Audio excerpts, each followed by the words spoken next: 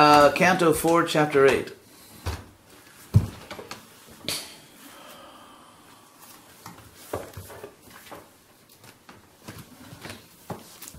Thank you. I'll read something which, it's so important for our movement. It's so important, and yet remarkably, hardly anyone knows that Prabhupada ever wrote this. Perhaps some of the most important instructions Prabhupada ever gave us, and yet devotees don't talk about it.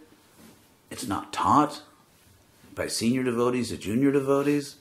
It's basically forgotten or ignored, even though it's the key to saving our movement in the Western world and making it actually successful. Even though it's the key to all that, it's not taught. It's basically forgotten. So I'll read it to you. It's a... this is Prabhupada. Don't kill the messenger, as the Romans said. Narada Muni is instructing Prahlad Maharaj. Dhruva is instructing Dhruva, who ran away from home. And so Narada says, Om Namo Bhagavate Vasudevaya, Mantrena Anena, by this mantra. Mantrena Anena Devasya Kurya Dravyamaying Buddha Saparayang Vividhaya Dravyar. By this mantra, a Buddha, an intelligent person, should perform worship of the Lord, of God, with various paraphernalia, with various, objects and paraphernalia.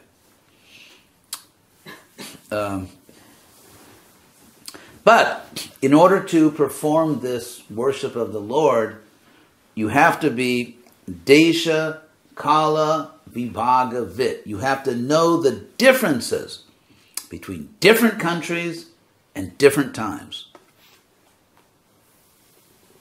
And if you don't know it, you lose. And by the way, the same thing is in the Chaitanya Charitamrita. Danesh, you just sent that to me. Same verse.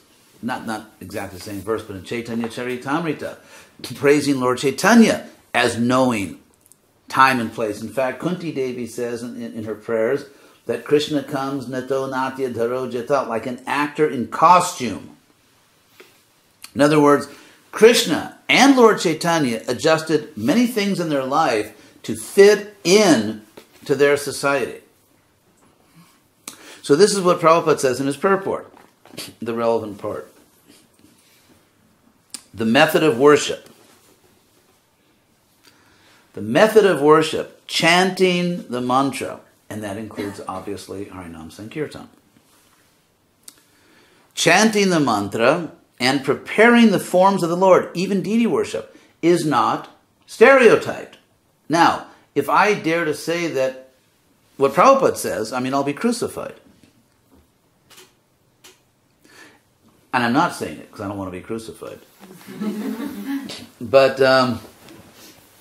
Prabhupada says it here. Who reads this? Who takes it seriously? Who understands it? This is Prabhupada, the one we're keeping in the center. So are we keeping this purport in the center? That's the question.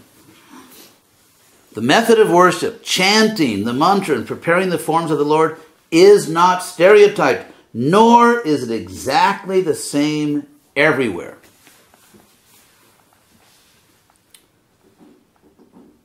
It is specifically mentioned in this verse that one should take consideration of the time, place, as in Norway, of the time, place, and available conveniences. Our Krishna consciousness movement is going on throughout the entire world, and we also install deities in different centers.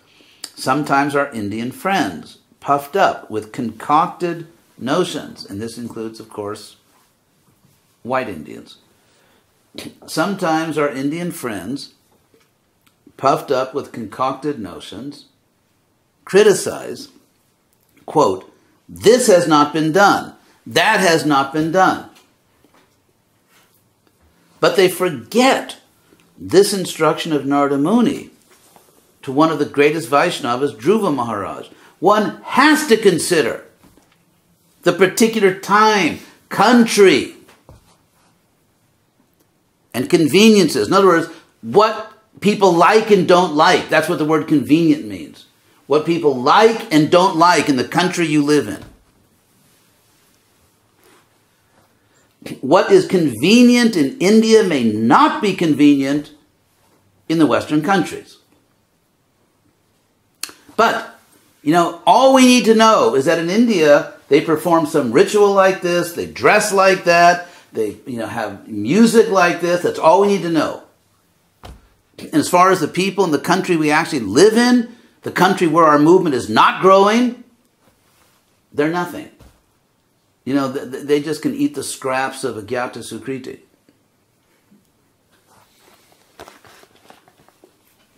So Prabhupada says, what is convenient in India? And they have a right to do whatever they want. People in India have a right to do what's convenient for them. What is convenient in India may not be convenient in the Western countries. Those who are not actually in the line of acharyas, or who personally have no knowledge of how to act in the role of acharya, unnecessarily criticize the activities of the ISKCON movement in countries outside of India. So Prabhupada was criticized for doing things in the West that were not like the way they do in India. And I can frankly tell you that since Prabhupada left, ISKCON is not what it was. It used to be much more, despite dress and everything, much more Western. If someone does go and preach, these are very important words. If someone does go and preach, taking all risks. What risk are we taking, for God's sake? In the Western country, we take no risks. Saying little form, what risk do we take? If someone does go and preach, taking all risks and allowing all considerations for time and place. Who, in what Western country has the Hare Krishna movement carefully considered everything needed for time and place in terms of what the people want, not what we want? Of course, again, everything I'm saying is within a framework in which we do not change our philosophy, we do not change our own spiritual practice, we do not change our institution, so, don't get excited about those things. What we are talking about is details. The details which, frankly, many devotees, including leaders, have merged into the basic principle box. So rather than having two categories, basic principles and details, there's just one. It's all basic. Unless there's money involved. Then you can, even like I heard in one European country, temple priest blessing a meat restaurant. Or you can do car pujas in one American temple. They advertise in their newsletter that they will do car pujas, or they will do pujas for your business. And in other Western countries, in Australia, they had a Rath Yatra, and right in front of Lord Jagannath deities, they had Bollywood dancers doing an extremely erotic dance, and that's the word. I choose my words carefully, and I mean erotic. I could go on and on, giving you many other examples where, rather than accepting Krishna's criteria, accept things in the mode of goodness. If it's, it's from India, and there's nothing wrong with India. This is not a criticism of India. There's nothing. It's just an appeal to be appropriate in the West. So Prabhupada says, allowing all considerations for time and place. Where in God's name do you find the Hare Krishna movement in the Western world allowing all considerations for the feelings of a particular country in the West?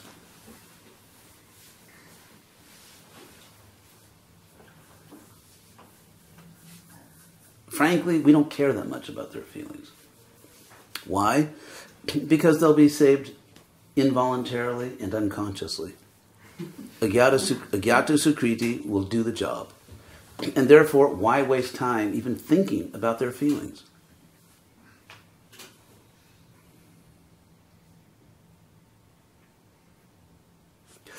But Prabhupada said, again, what I find remarkable, is that no one knows this purport. You'd think that in the Western world, the preachers who are just giving their lives, care about nothing but trying to save these people, would jump on this purport and say, oh my God, this is what I needed. Prabhupada is authorizing me to get the job done. Prabhupada is authorizing me to make our movement comfortable and convenient and pleasing and attractive to the people of my country. But no one wants it. No one's even interested in this purport. Not interested. Because no one's really interested in taking seriously the people in the country where they live. It's just a big Agyata Sukriti machine.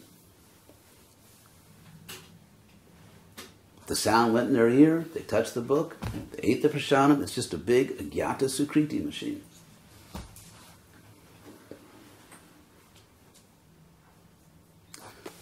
Anyway, I don't hope I'm not offending anyone, but I'm just trying to do my duty to Prabhupada.